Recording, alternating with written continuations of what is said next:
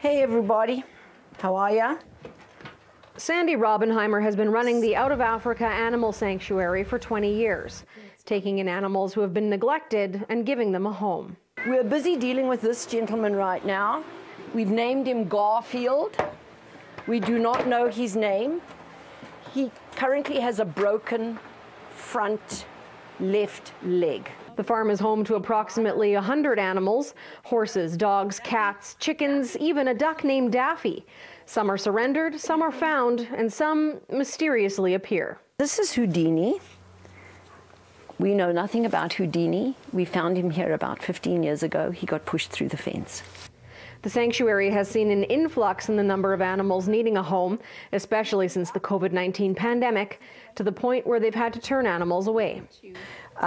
We took what we could, but it's very hard to put yourself in a situation, or put the farm in a situation where we can't give to one because we're giving to another. So we have to be very careful in the way that we deal with that. While volunteers do come a few times a week to help out at the farm, the work still piles up.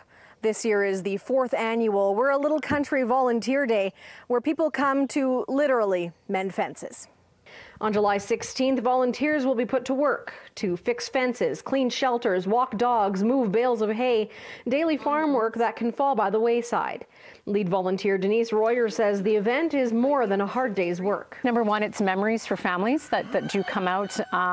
People from the city who may not have knowledge of what happens on a working farm, and mostly it's animal lovers, right? That people they see what we're doing, they hear our need for help, and kind of want to come and experience what a day-to-day farm operation is like. The sanctuary is hoping to get about 60 volunteers for the workday.